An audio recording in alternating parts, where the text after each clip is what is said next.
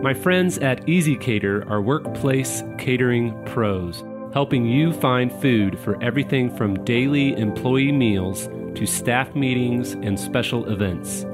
Visit easycater.com/leaderassistant to find out more.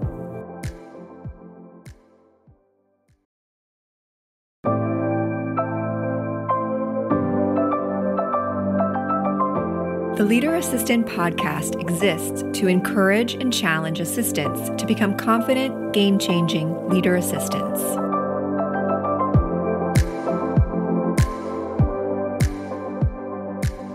The Leader Assistant podcast is brought to you by Goody.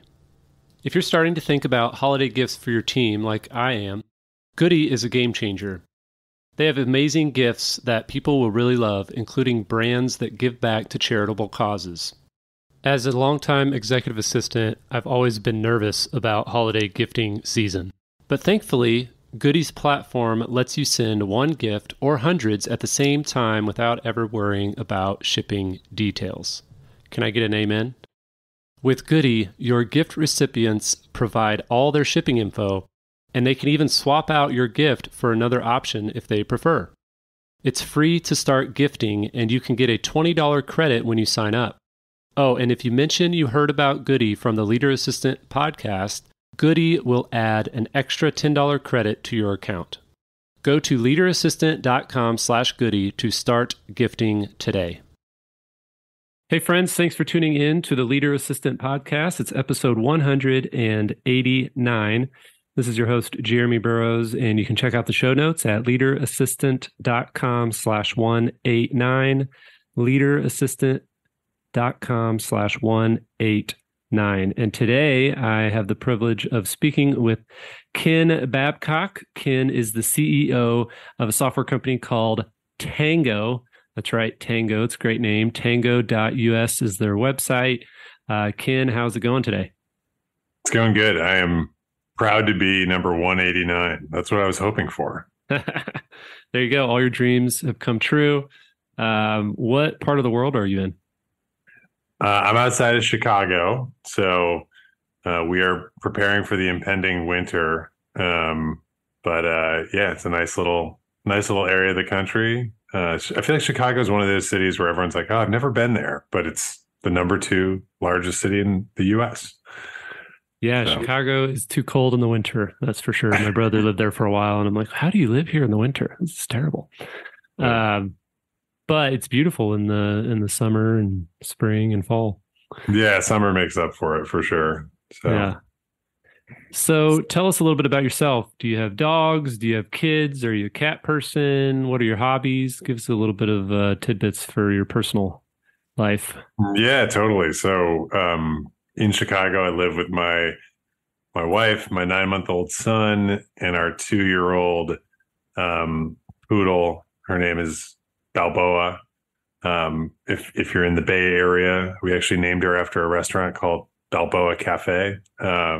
So we used to live in San Francisco, remember those times very fondly. So we memorialized it with our dog. But yeah, hobbies wise, big sports guy, biking, tennis, golf. I'm from Buffalo, New York originally, so I'm also a big Buffalo Bills fan, which in the time that I've been a Buffalo Bills fan, now is definitely the best time to be a Buffalo Bills fan. So I am really relishing in it, which is great. But yeah, outside of all that, building Tango is obviously a full-time job.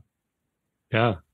Well, I'm a Kansas City Chiefs fan, so we have a lot of history, the Buffalo Bills and Kansas City Chiefs in the playoffs, mostly recently and then back in the 90s. So fun time. Yeah, well, I'm actually going to Kansas City with some friends from high school in 2 weeks, and we're gonna see. We'll see who comes out on top, but yeah, it'll be a good game. So, Ken, tell us a little bit about Tango first, and then we'll dive into kind of, you recently, I believe, hired an assistant / chief of staff role, and let's talk about that. But first, what is Tango? Yeah, so Tango allows you to create step-by-step tutorials of any process that you run on your computer, any tool that you're using, any web page. in the flow of work. So all you have to do is turn on our Chrome extension, hit press capture, go through your process as you normally would. And we basically output the screenshots, automated descriptions, URLs of everything that you just did. And so what we're trying to do is lower the burden of creating documentation. What we heard when we were initially building the product was that, there was kind of this like trifecta of problems with documentation. It takes too long to create. It gets stale really quickly. And then when it gets stale, you're basically like fielding questions from everyone on your team. Why is this broken? Why can't I use this? This should look like this, not like that. And so that cognitive barrier actually prevents a lot of like high performers and process experts from actually documenting their knowledge.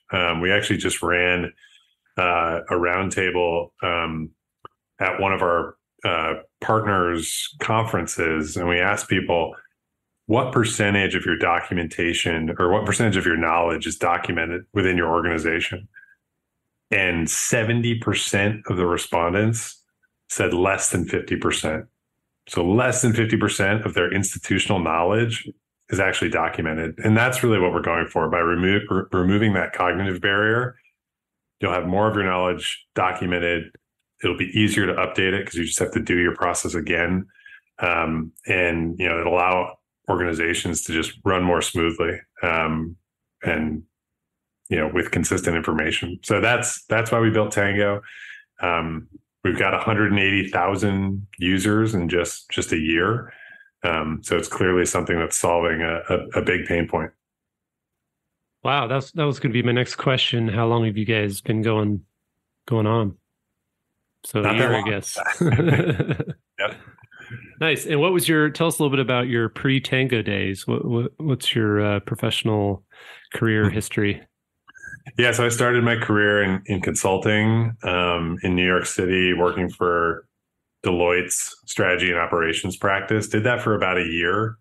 Didn't love the traveling every single week. You're living in the greatest city in the world, but they're sending you to all these random places. And I had an opportunity to go join Uber in 2014. So at a phase where that company was growing like crazy, there was just a lot of things to figure out, a lot of problems to solve, a lot of opportunities. So I stayed there for 4.5 years, held roles in analytics, data science, product strategy. Really enjoyed my time there. I think there's a lot of great learnings that I could apply, both what to do and what not to do when starting a company. But I value that experience a lot. And then from there, went to Harvard Business School, which is where I met my co-founders for Tango, Brian and Dan. And that's where we started the company. We actually didn't finish Harvard Business School because we left and started Tango. Nice. So how many employees do you all have? So today we're at 30, and we're fully remote. So that's 30 employees across 15 states. Wow, that's awesome. So when did you decide to, obviously you've only been going for about a year, but when did you decide to hire an assistant and why? Yeah. And I would say, we've actually been going since like June of 2020. Okay. The product's been live for a year, but a lot of the build up to that point, was building the team, building the initial product. And we actually hired our chief of staff, Angela, in May of this year. And I think it just got to a point where, us as a founding team, there's 3 of us, we had sort of clear delineated responsibilities, across the team, but we lacked sort of somebody focusing on what is our operating cadence? How do we make sure that like the trains are running on time and everyone is aware of what's going on, and that communication channels are as thorough and frequent as they needed to be? Super important when you're a remote team, because you don't have those water cooler conversations. You don't have that working lunch or the after work drinks. So in our mind, it was like, let's actually hire someone who knows and understands how organizations communicate and how ideas permeate throughout the organization, and make sure that, they can kind of be that second brain to us as a founding team that can then make sure that everyone's aligned on the rest of the team. So how did you find, is Angela, is that right? Angela, yeah. Yeah. How did you find her? So we were looking for executive assistants who had worked with, high level executives at growing companies. So Angela was coming to us from Mode Analytics, which was probably a Series C or Series D startup, about 200 people. But Angela had been there and seen the growth of that company. And she was specifically supporting the CEO. So she knew what it meant to be, sort of an executive's right-hand person in a time where the company is growing like crazy. You're kind of building the plane while it flies. That's obviously what we've been doing. And that experience to us was extremely valuable because your organization, as your business grows, your organization is shifting constantly, and the needs of 1 month are going to be different from the next. So we wanted someone who would have kind of this growth mindset about how their role would shift and how they would almost be seen as successful if they were able to adapt to the shifting of the business. And Angela just showed that in spades in our interviews. I mean, she was, probably the first to admit like, oh yeah, I did these things at Mode, but then I had to redo them because everything changed. So that was a trait that we looked for in hiring a chief of staff. And it became pretty clear that Angela was going to be the right person. So is her official title chief of staff, or is it like a hybrid chief of staff / EA? It's chief of staff. And so, what we actually worked with a firm, a search firm for executive assistants. They're called TAC advisors. Yeah. Good friends with those guys. Yeah. They're great. Yeah, they're great. And what they kind of coached us up on was, if you're going to want someone who has those skill sets that we talked about. I mean, we didn't even really have like a viewpoint on what the role needed to be titled. They're like, the next progression for a lot of EAs is thinking about how can they become a chief of staff, which holds a little bit more weight, credibility within the organization, but is also, maybe less focused on transactional tasks, but also can be focused on some of these more like strategic, ambiguous, no one's done it before, someone's got to do it. And so that defining the role as a chief of staff was also attractive to the people that were looking to make that leap to the next step. So Angela's our chief of staff. She was an EA when she was at Mode. Nice. So do you have any sort of EA that handles your calendar or, the traditional transactional role, or do you kind of handle that yourself through automated tools like Calendly and all that fun stuff? Yeah, so we handle that piece ourselves. We do use Calendly for calendar management. We do have like recruiting firms that will, work with us on emails and outreach and things like that. So a lot of those transactional tasks we're still handling. We've looked into like kind of virtual assistants to help with that too, but at this point, stuff seems to be still somewhat manageable, but it'll definitely get to a point where it's not. Yeah. Awesome. So walk us through the onboarding process with Angela. How much of it was, hey, here's what we'd like to do, versus she came in and said, hey, this is what we should do? Like, how much was it you kind of guiding that onboarding process versus her guiding the onboarding?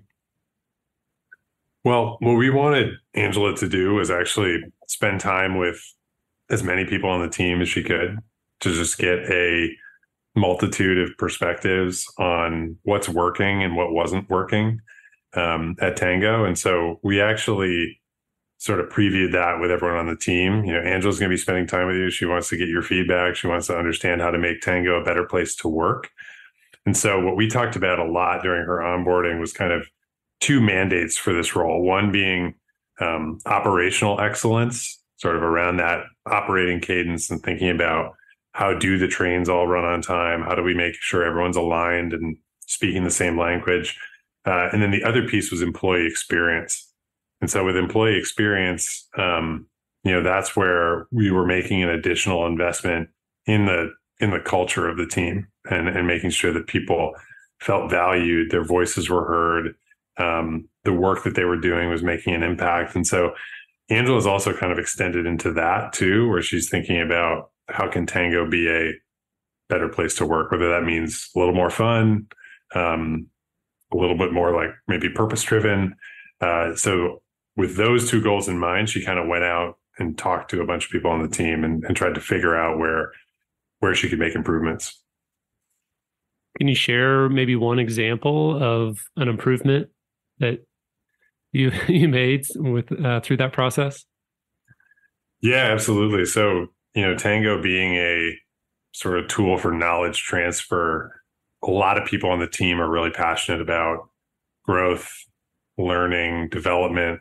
And one thing that we did not have was any sort of policy around learning and development.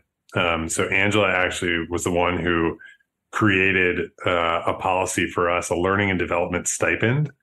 That's $1,000 annually that anyone on the team can use for courses, conferences, lectures, books. I mean, anything that they would, sort of consider, hey, this is helping me up level in my career, and helping me learn a new skill.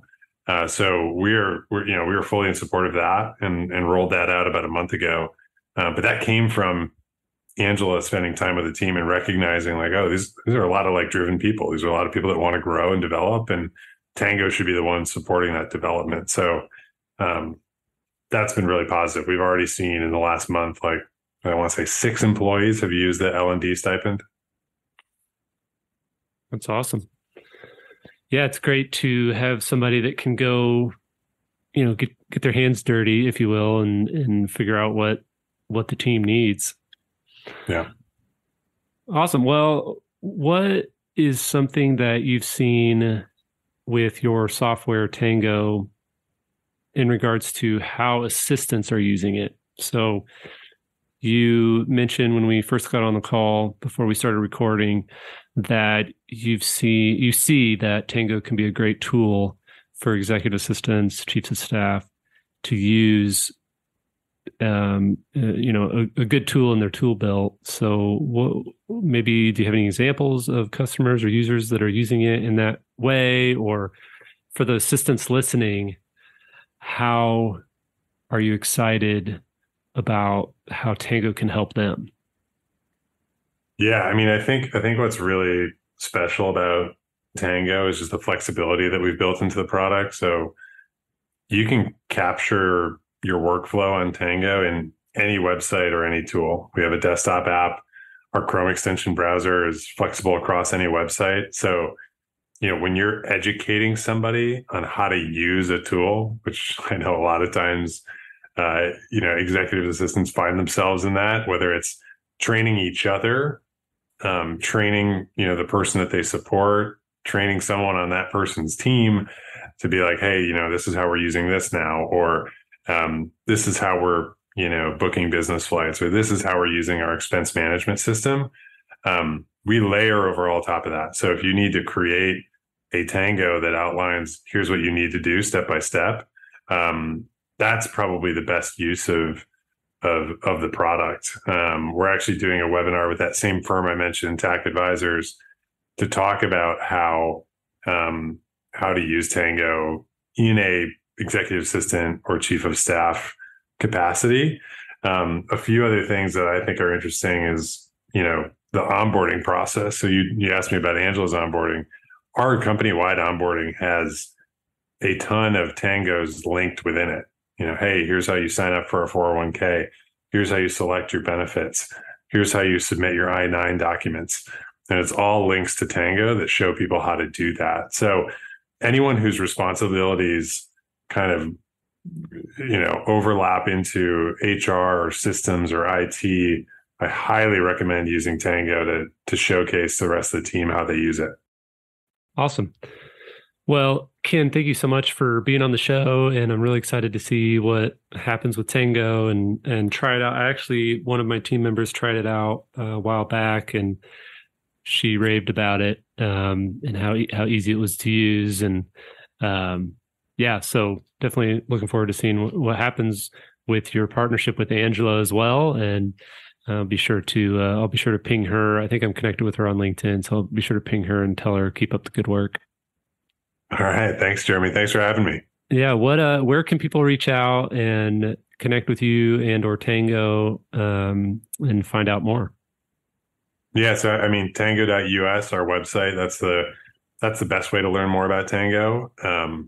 But my inbox is open. As I stated, I still manage that. So you can email me at ken@tango.us. Awesome. And I forgot I was going to ask you one question about Tango. How did you come up with the name? Yeah, well, we debated a lot of different names. The reason we like Tango, obviously, it's a dance.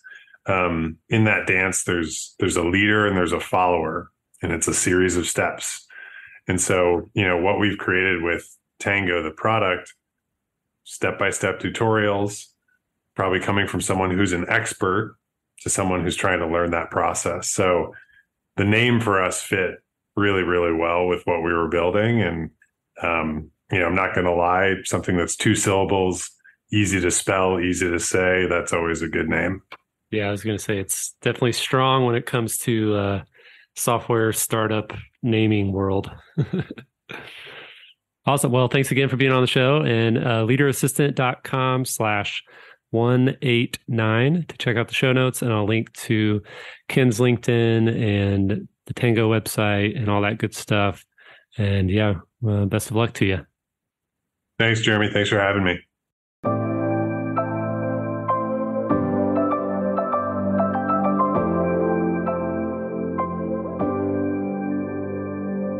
Please review on Apple Podcasts.